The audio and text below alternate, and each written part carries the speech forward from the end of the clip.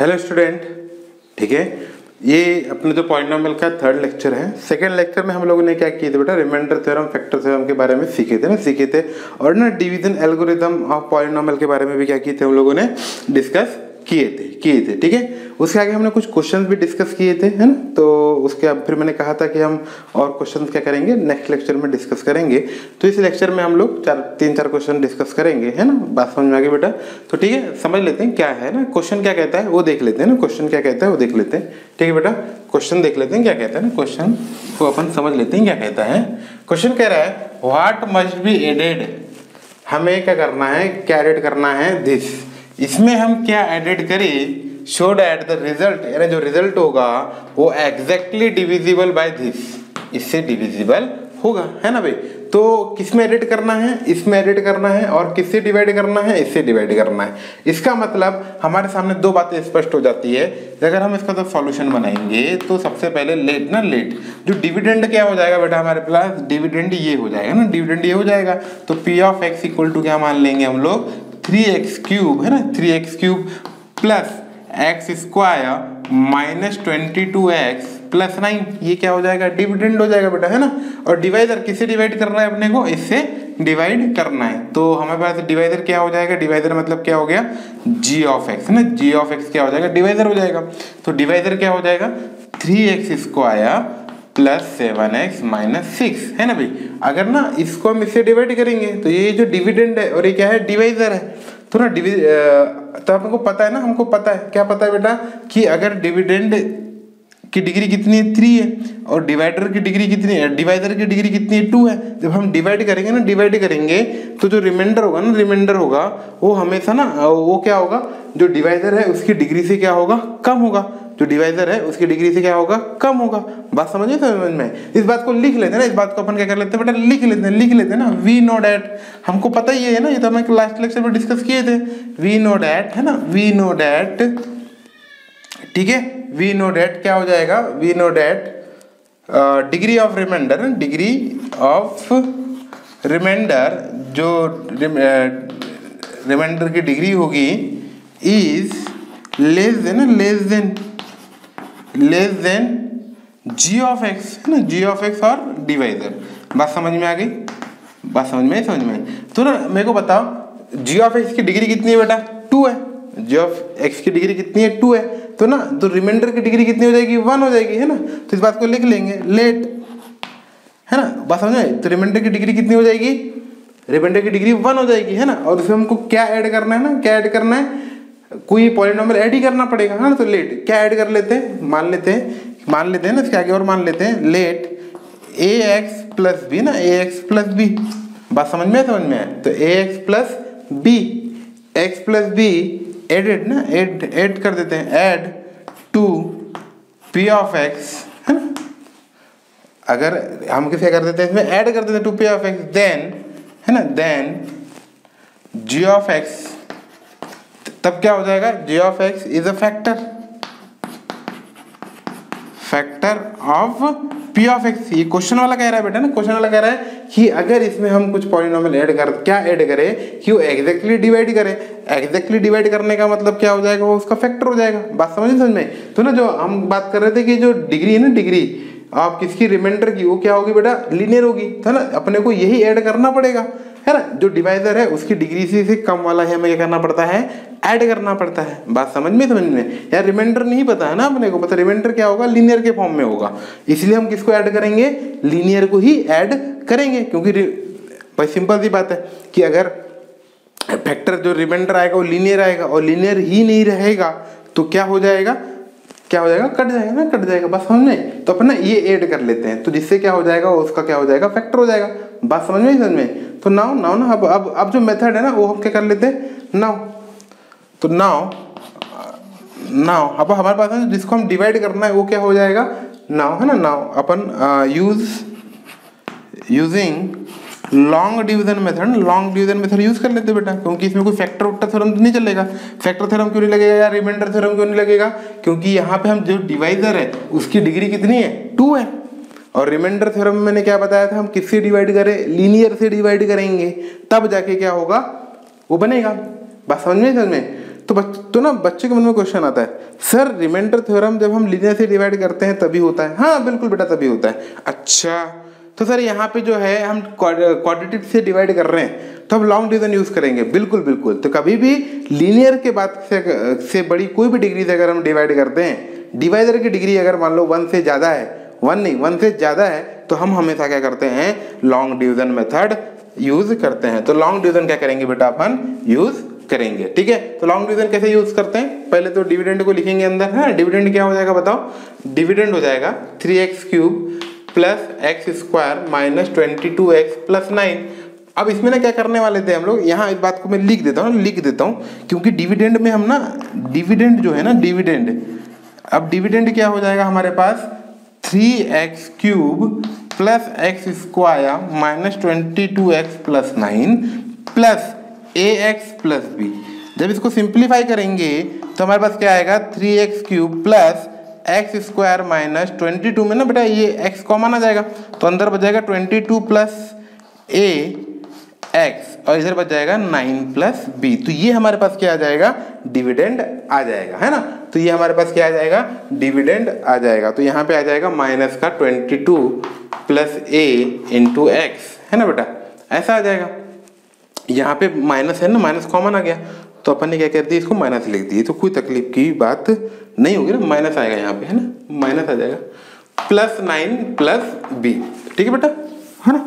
ये मेथड, ये तरीका एक, जैसे अगर स्कूल के एग्जाम में आ जाए तो हमको इस तरीके से भी हम क्या कर सकते हैं, यूज कर सकते हैं। मैं एक और मेथड बताऊंगा बेटा, वो बहुत अच्छी प्यारी मेथड होगी। पहले इस मेथड को हम क्या कर लेते हैं, डिस्कस कर लेते हैं। ठीक है, तो किससे डिवाइड करना था, 3x² प्लस 7x माइनस 6 से क्या करना है बेटा, अपने को डिवाइड करना है। तो डिवाइड लगा लेते हैं, है ना। तो 3x³ में 3x² का डिवाइड लगाएंगे, क्या बचेगा बेटा, x बचेगा और क्या बचेगा, इसके अलावा कुछ नहीं बचना है। तो प्लस माइनस 60, ये क्या हो जाएगा, कट जाएगा। ये हो जाएगा प्लस का 7x² माइनस कर देंगे ना, ये बाकी वाला ऐसे मल्टीप्लाई होता है तो ये माइनस का 6x² आ जाएगा। ठीक है, आगे चलते हैं फिर है ना, माइनस का से मल्टीप्लाई हो जाएगा तो ये माइनस का 6x और ये हो जाएगा प्लस का। तो ये ना, ये माइनस में, ये अगर मैं यहाँ प्लस करूँ तो ये अंदर माइनस हो जाएगा और ये हो जाएगा बेटा प्लस हो जाएगा, है ना, प्लस हो जाएगा। तो माइनस 22 प्लस 6 कितना हो जाएगा बेटा, माइनस 22 प्लस 6 हो जाएगा माइनस का 16x, है ना, माइनस का 16। तो माइनस 6 प्लस में मैं इसे लिख देता हूँ मैं a माइनस 16x लिख लेता हूँ, चलेगा ये। ठीक है, बात समझ में ऐसा हो जाएगा। फिर बाकी तो एज इट इज है ना, 9 प्लस b तो एज इट इज उतर जाएंगे। ठीक है, फिर से डिवाइड लगाएंगे, फिर इसमें से इसका डिवाइड लगाएंगे तो कितने बार टाइम चला जाएगा बेटा, ये चला जाएगा -2 टाइम चला जाएगा तो माइनस 6x² हो जाएगा। फिर ये प्लस, फिर ये क्या होता है 60 है ना, बिल्कुल आपको पता ही है। अब ये हो जाएगा 7 इंटू -14x और साइन क्या हो जाएगा इसका बेटा, चेंज, तो प्लस हो जाएगा। तो -16 प्लस 14 कितना हो जाएगा, -2 हो जाएगा। तो a माइनस 2x, है ना, प्लस अच्छा ये -12 हो गया, प्लस का 12 हो गया, या साइन कितना आ गया, माइनस का आ गया ना, माइनस का आ गया। तो कितना हो जाएगा, अब कितना हो जाएगा बेटा, है ना। ठीक है, अब क्या हो जाएगा, जब हम डिवाइड लगा रहे थे तो -2 से किए थे ना, -2 से किए थे तो प्लस 12 हो गया, माइनस, तो 9 माइनस हो जाएगा प्लस का b माइनस कितना आ गया बेटा, 3 आ गया, है ना। अब देखो ना, अब क्वेश्चन क्या कहता है कि कंप्लीटली डिविजिबल है, एग्जैक्टली डिविजिबल है, एग्जैक्टली डिविजिबल है। इट मीन्स है ना भाई, now a minus 2 into, reminder बेटा लीनियर में आ गया, लीनियर में है, मस्ट बी इक्वल टू 0, है ना, किसके बराबर होना चाहिए, मस्ट बी इक्वल टू 0। अरे रिमाइंडर चाहिए नहीं ना, इक्वल टू 0 किसके बराबर होना चाहिए, 0 के बराबर क्यों होना चाहिए बेटा, क्वेश्चन वाला क्या कहता है कि अगर हम उसमें कुछ ऐड करने पे एग्जैक्टली डिविजिबल है इससे, है ना बेटा, एग्जैक्टली डिविजिबल है तो क्या ऐड करना चाहिए ना। और हमने क्या बोले थे, क्या ऐड करना चाहिए था, ax प्लस b ऐड करना चाहिए था। तो ना ये एक्चुअली क्या है ना, ये कंप्लीटली डिविजिबल तभी होगा जब इसमें रिमाइंडर क्या होगा, 0 होगा। तो it must be equal to 0, तो अपन 0 के बराबर बना लेते हैं ना बेटा। नाउ तो क्या हो जाएगा, a minus 2 into x plus b minus 3 equal to क्या आ जाएगा, 0। और ना 0 को दुनिया वाले क्या 0 इंटू एक्स प्लस 0 लिख सकते थे, लिख सकते हैं कि नहीं लिख सकते हैं? बात समझ में आई? लिख सकते हैं बेटा, है ना। आगे चलते हैं। अब क्या करेंगे सर, आप तो कुछ समझ ही नहीं आ रहा, तो बेटा ना दिमाग लगाते हैं। दिमाग में कंपेयर नाम की भी कोई एक चीज है अपने पास। क्या है? कंपेयर नाम की भी कोई एक चीज है। तो हम क्या करते हैं, कंपेयर कर देते हैं, खत्म खेल ना, कंपेयर कर लेते हैं। कैसे कंपेयर करते हैं सर? इन दोनों का ना कंपैरिजन कर लेते हैं और इसका भी कंपैरिजन कर लेते हैं। तो कंपैरिजन करेंगे तो x के साथ कौन बैठा है? 0। इट मींस है ना आफ्टर कंपैरिजन, है ना, आफ्टर कंपैरिजन, कंपैरिजन है ना, आफ्टर कंपैरिजन। आफ्टर कंपैरिजन क्या हो जाएगा? a - 2 इक्वल टू हो जाएगा 0 और इधर हो जाएगा b - 3 इक्वल टू 0। बस समझ में? तो a की वैल्यू क्या समझ में आ जाएगी बेटा? अपने पास 2 चमक जाएगी ना यहाँ से, और यहाँ से b की वैल्यू क्या चमक जाएगी? हमारे पास 3 चमक जाएगी। बात समझ में? अगर ना a की वैल्यू 2 आ गई और b की वैल्यू 3 आ गई तो हमें आंसर क्या हो जाएगा हमारे पास? आंसर हो जाएगा हमारे पास 2x + 3, है ना, 2x + 3, क्योंकि हमको क्या ऐड करना था? 2x + 3 ऐड करना था, क्योंकि ये लिखा है ना बेटा ax + b के फॉर्म में लिखा है। तो अभी हमें क्या ऐड करना था?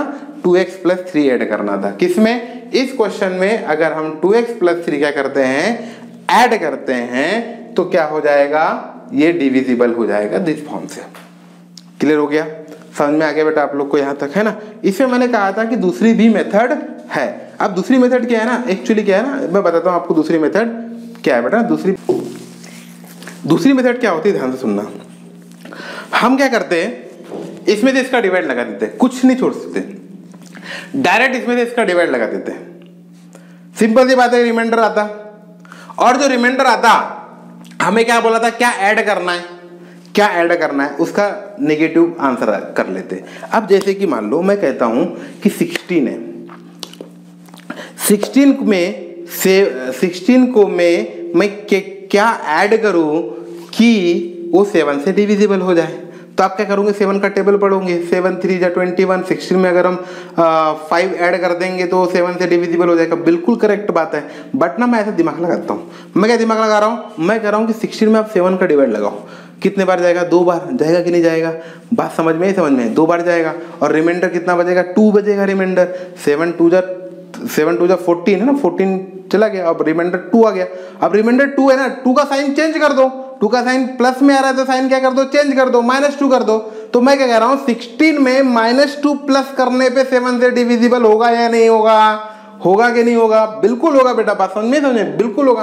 तो वही बात मैं कह रहा था सर 16 में -2 प्लस कैसे करेंगे? 16 में प्लस -2 करेंगे तो प्लस माइनस हो जाएगा और 16 -2 हो जाएगा, और 16 -2 को दुनिया वाले बोलते हैं 14, और जब 14 आ जाएगा तो क्या हो जाएगा? 7 से डिविजिबल हो जाएगा। बात समझ में? तो इसकी अनदर मेथड क्या हो सकती थी? आप डायरेक्ट इससे इसका डिवाइड लगा दो, जो भी रिमाइंडर आ रहा है वो क्या कर दो? आप उसका साइन चेंज कर दो। अगर एडिशन की बात की है तो साइन चेंज कर दो, और बोला है क्या सब्ट्रैक्ट करना है तो रहने दो, खत्म खेल। बात समझ में? अब जैसे कि मान लो 16 में से कहते हैं कि 16 में हम लोग क्या सब्ट्रैक्ट करें कि वो 7 से डिविजिबल हो जाए। 16 में हम क्या सब्ट्रैक्ट करें कि वो 7 से डिविजिबल हो जाए। तो क्या करेंगे बताओ? 16 में 7 का डिवाइड करें, रिमाइंडर 2 आया, 2 को ही माइनस कर दो, आंसर खत्म हो गया। तो उसमें आंसर 2 आता, पर ऐड वाले में आप क्या कर दो?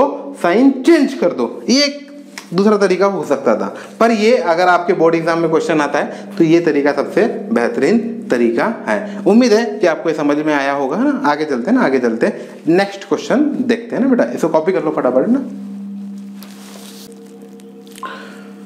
नेक्स्ट क्वेश्चन के पहले अपन थोड़ा सा एक जनरल बात अपन क्या कर लेते हैं, सीख लेते हैं। जनरल बात क्या कर लेते हैं बेटा?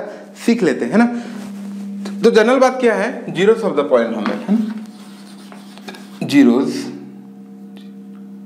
ऑफ पॉलिनोमियल, इसके बारे में थोड़ा सा जान लेते हैं ना। इसके बारे में डिस्कस किए थे, पर आज थोड़ा सा और डिस्कस कर लेते हैं, है ना। जीरोस ऑफ द पॉलिनोमियल मैंने क्या बताया था? x की ऐसी वैल्यू जिसको पॉलिनोमियल पे रखने पर पॉलिनोमियल की वैल्यू क्या हो जाती है? 0 हो जाती है। तो उस x की वैल्यू को उस पॉलिनोमियल का क्या बोला जाएगा? 0 बोला जाएगा, है ना बेटा। तो समझ लेते हैं यहाँ पे। अगर हम बात करते हैं, पहली बात करते हैं ना, पहले बात तो अगर लीनियर पॉलिनोमियल की बात करते हैं, लीनियर पॉलिनोमियल की अगर हम बात करें तो लीनियर पॉलिनोमियल में क्या होगा बेटा? लीनियर पॉलिनोमियल में जनरल बात आ जाएगी कि इसका जनरल फॉर्म क्या होता है? लीनियर पॉलिनोमियल का जनरल फॉर्म होता है ax + b, है ना। ax प्लस बी जहाँ पे a नॉट इक्वल टू 0 होना चाहिए। बताओ मुझे इसका जीरो क्या होगा, जीरो क्या होगा, इसका जीरो कैसे निकालेंगे बेटा, जीरो से निकालने के लिए फॉर जीरोस है ना, फॉर जीरोस के लिए हम क्या करेंगे, हम ना इस जो चीज गिवन है उसको इक्वल कर देंगे जीरो के, तो x की वैल्यू कितनी आ जाएगी माइनस बी बाय ए। तो इसका मतलब मैं अगर x की वैल्यू माइनस बी बाय यहाँ पुट अप करता हूँ नाउ तो p of minus B bye ए क्या हो जाएगा, देखते करते हैं a into minus B bye A into B से बी क्या हो जाएगा कट, तो माइनस बी प्लस बी क्या आ जाएगा बेटा जीरो आ जाएगा। इसका मतलब लीनियर पॉलिनोमियल का जीरो कौन है, अगर लीनियर पॉलिनोमियल इस फॉर्म में दिया है तो इसका जीरोस क्या होगा माइनस बी बाय ए होगा, माइनस बी बाय ए होगा। और ना इसका जीरोस कितने हो रहे हैं, वन होते हैं ना, वन होते हैं। तो इस बात को हम लिख लेंगे लीनियर पॉलिनोमियल हैव एग्जैक्टली 1 0। क्या आएगा बेटा, इसका एग्जैक्टली क्या आएगा 1 0 आएगा। बात समझ में एग्जैक्टली क्या होगा 1 0 आएगा। आगे चलते हैं ना, आगे जो न्यू बात है ना, बहुत इंपॉर्टेंट बात है, दूसरा का बात करते हैं क्वाड्रेटिक पॉलिनोमियल के बारे में ना, क्वाड्रेटिक पॉलिनोमियल के बारे में बात कर लेते हैं, है ना बेटा, बहुत ही आसान है ना, ठीक है। अब क्वाड्रेटिक पॉलिनोमियल आगे देखो, दिमाग लगाओ, लीनियर पॉलिनोमियल की डिग्री कितनी थी बेटा, डिग्री कितनी थी, डिग्री इक्वल टू 1। अगर डिग्री 1 है तो इसके कितने जीरोस हुए, 1 जीरोस हुए।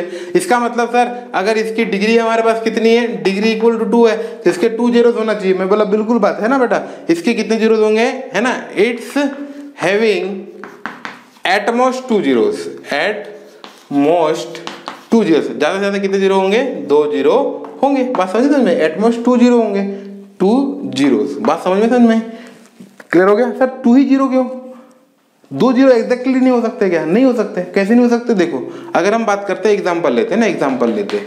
अब देखो मैं एग्जांपल ले रहा हूँ x square minus 2x plus 1, ये ले रहा हूँ, और मुझे ये पॉलिनोमियल है क्वाड्रेटिक, इसके जीरोस निकालने, क्या निकालने बेटा, जीरोस।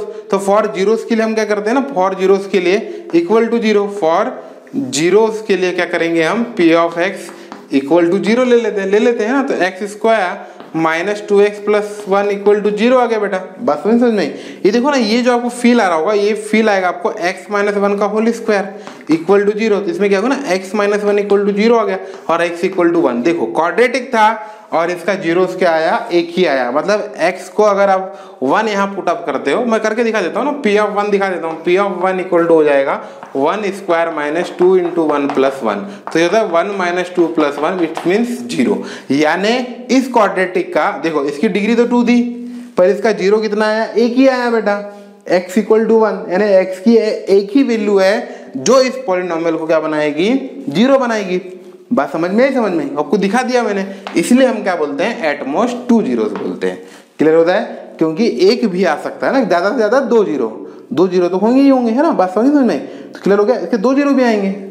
क्लियर हो गया। जैसे कि मान लो क्वाड्रेटिक क्या दिया हमारे पास, एग्जाम्पल ले लेते हैं, जैसे कि क्वाड्रेटिक दे दिया हमारे पास x minus 2 into x minus 3। जब हम इसको जब सिंप्लीफाई करेंगे तो 2 जीरो आएंगे, एक x इक्वल टू 2 और एक x इक्वल टू 3।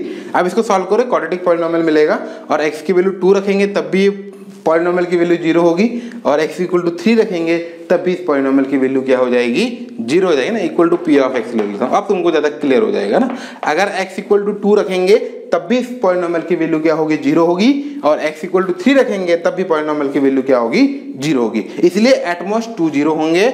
बात समझ में। तो उसी प्रकार अगर हम थर्ड बात उठाते हैं, क्यूबिक पॉलिनोमियल की उठाते हैं, तो अपना ज्यादा एक्सप्लेन करने की जरूरत नहीं है, बस ये पता होना चाहिए ना। क्यूबिक पॉलिनोमियल की बात करते हैं तो क्यूबिक पॉलिनोमियल में क्या हो जाएगा, एटमोस्ट क्या हो जाएगा बेटा, इन क्यूबिक पॉलिनोमियल एटमोस्ट 3 जीरोस। इसके कितने ज्यादा ज्यादा कितने जीरोस हो सकते हैं, 3 जीरोस हो सकते हैं। इसे भी वही ना, अगर किसी ने x माइनस 1 का होल क्यूब कर दिया, पॉलिनोमियल तो क्यूबिक मिलेगा पर जीरोस क्या होंगे, उसके 1 ही होंगे ना, 1 ही होंगे, और वो x की वैल्यू क्या होगी, 1 होगी। ठीक है, बात समझ में, एटमोस्ट 3 जीरोस। आगे चलते हैं तो इन क्यूबिक पॉलिनोमियल एटमोस्ट 3 जीरोस होंगे, है ना। बात समझ में। उसी प्रकार ना हमने फोर्थ टाइप का जो पॉलिनोमियल पढ़े थे वो क्या था बेटा, बाय क्वाड्रेटिक पॉलिनोमियल था, बाय क्वाड्रेटिक पॉलिनोमियल था, बाय क्वाड्रेटिक पॉलिनोमियल था।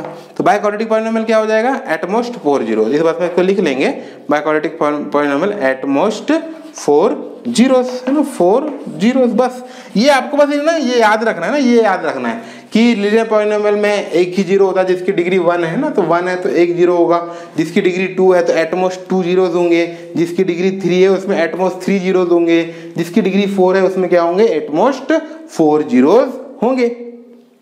बात समझ में आई सबको, क्लियर हो गया? उम्मीद है कि आपको ये क्या आया होगा, समझ में आया होगा, है ना बेटा। तो आगे चलते हैं, इसके भी आप पे क्वेश्चन कर लेते हैं ना, कर लेते हैं, ठीक है। तब तक क्या करो, आप इसको कॉपी करो बेटा ना, कॉपी करो। देखो बेटा हमारे सामने नेक्स्ट क्वेश्चन है, नेक्स्ट क्वेश्चन को समझ लेते हैं क्या होता है ना, क्या होता है, ठीक है। नेक्स्ट क्वेश्चन क्या है, if 1 and -2 are the zeros of this polynomial, ठीक है ना। और क्या कह रहा है कि फाइंड द अदर जीरोस, इसके अदर जीरो निकालने हैं। सबसे पहले बताओ इस पॉलिनोमियल की डिग्री कितनी बेटा, 4 है। इसके मतलब इससे ज्यादा से ज्यादा कितने जीरो होंगे, 4 जीरो होंगे। और 4 जीरो में से 2 जीरो इसके दिए हुए हैं। बात समझ में आई, 2 जीरो दिए हुए हैं। तो सबसे पहले मान लेते हैं ना, मान लेते हैं, सॉल्यूशन करते हैं, लेट है ना, लेट मान लेते हैं कि p of x equal to क्या है बेटा हमारे पास, x to the power 4 minus 4x cube minus x square plus 16x minus 12। बात समझ में आ गई? ये हमारे पास क्या है, क्वेश्चन है। अब क्या है, ये बाइक्वाड्रेटिक पॉलिनोमियल है ना, बात समझ में आ गई। अब है ना इसके जीरोस है, अब क्या बताते हैं, जीरोस की बात करते हैं। तो जीरोस ऑफ पॉलिनोमियल में x की वैल्यू क्या होती है बताओ। अगर ये इसका जीरोस है तो p ऑफ 1 इक्वल टू क्या आया होगा, जीरोस आया होगा। अगर p ऑफ 1 इक्वल टू 0 आया होगा तो by factor theorem x minus 1 इसका फैक्टर होगा, होगा कि नहीं होगा। और उसी प्रकार से सिमिलरली -2 इसके जीरोस है, इस पॉलिनोमियल का जीरोस है, इसका मतलब p ऑफ -2 भी क्या आया होगा, इसका p ऑफ -2 भी वैल्यू 0 आई होगी। और p ऑफ -2 इसकी वैल्यू 0 आई होगी, इट मींस x प्लस 2 इसका फैक्टर होगा, होगा कि नहीं होगा। तो अपन इस बात को लिख लेते हैं ना, इस बात को लिख लेते हैं। Now if 1 and -2 are zeros of p of x, then x minus 1 and x plus 2 is a factor of p of x। इसका मतलब क्या हो गया कि x minus 1 और x plus 2 क्या हो जाएंगे, इस पॉलिनोमियल के क्या हो जाएंगे, फैक्टर हो जाएंगे। मैंने बताया कैसे होंगे, क्यों, क्योंकि अगर मैं 1 0 है मतलब p ऑफ 1 0 होगा, और p ऑफ 1 0 होगा इसका मतलब by factor theorem x minus 1 इसका फैक्टर होगा। फिर -2 इसका 0 होता है मतलब p ऑफ -2 इसका 0 होगा, और by factor theorem x plus 2 इसका क्या हो जाएगा, फैक्टर हो जाएगा। दोनों इसके फैक्टर है, इसका मतलब इन दोनों का मल्टीप्लिकेशन भी क्या होगा, इसका क्या होगा, फैक्टर होगा। तो अगर हम सिंप्लीफाई करते हैं तो नाउ हमारे पास फिर से क्या हो जाएगा, ये जो है ये किसके काम में आ जाएगा, डिवाइजर। और डिवाइजर को हम क्या लिखते हैं, g ऑफ x। तो g of x equal to हो जाएगा, जब हम मल्टीप्लाई करेंगे तो x स्क्वायर है ना, x square plus 2x minus x minus 2। तो इसको सॉल्व करेंगे तो x square plus x minus 2, तो ये क्या हो जाएगा हमारे पास, g ऑफ x आ जाएगा। तो फिर क्या करेंगे, देन है ना, then using then p of x divide,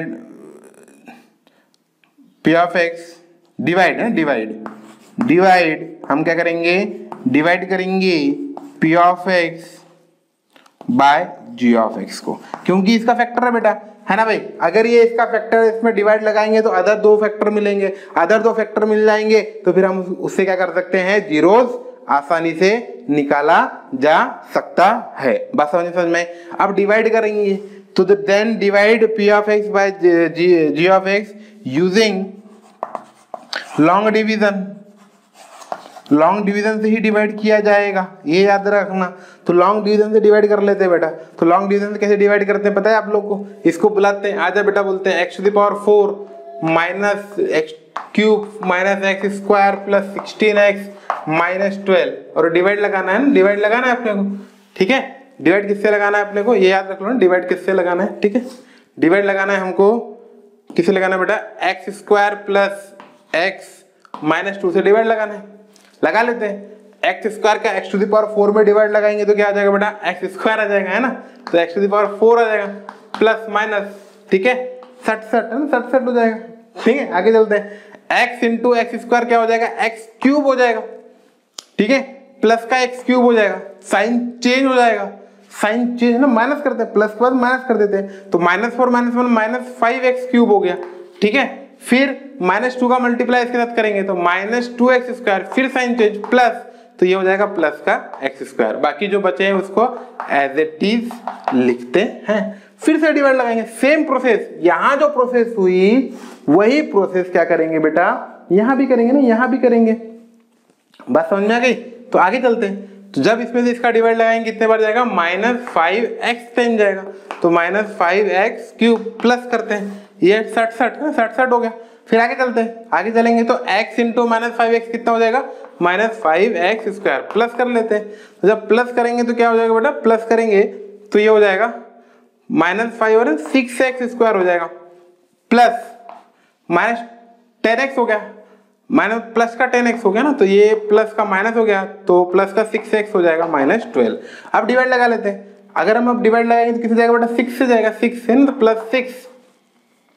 +6 से चला जाएगा, और +6 से ना ये पूरा टाइम अगर बात करें तो ये पूरा का पूरा क्या हो जाएगा, कंप्लीटली डिवाइड हो जाएगा ना, साइन चेंज हो जाएंगे, तो ये पूरा का पूरा हो गया 0। अब क्या ना, ये इसका फैक्टर था, ये बात को मैं लिख ही दिया ना, is a factor of this, factor हो गया। और जब हम फैक्टर हो ही गया तो ये इसका फैक्टर है, इट मींस रिमाइंडर 0 आ गया, और रिमाइंडर 0 आ गया, इट मींस जो क्वोशिएंट होता है it is also factor of this, also factor of p of x, है ना। तो नाउ अपन लिख लेंगे इस बात को अगेन, आगे लिखेंगे। सो x square -5x + 6 is also factor, है ना, आल्सो फैक्टर, किसका फैक्टर बेटा, factor of p of x। अब ये इसका फैक्टर है, इसका मतलब इसके जो जीरोस, यानी इसके जीरोस ही क्या होंगे, इसके जीरोस होंगे, क्योंकि उसका फैक्टर है। तो पहले के 2 जीरोस थे, इससे 2 जीरो मिल जाएंगे, क्योंकि ये कौन सा पॉलिनोमियल है बेटा, क्वाड्रेटिक है। तो निकाल लेते हैं। अब जीरोस कैसे निकालते हैं ना, वो सोचो, है ना, वो सोचो। आपको दिखाई दे रहा है ना, बिल्कुल दिखाई दे रहा होगा, है ना। आगे ना जीरोस निकाल ही लेते हैं, कैसे निकालेंगे अपन, है ना। जीरोस निकालेंगे ना, प्रक्रिया सुन लो, प्रक्रिया क्या होती है ना, प्रोसेस क्या है।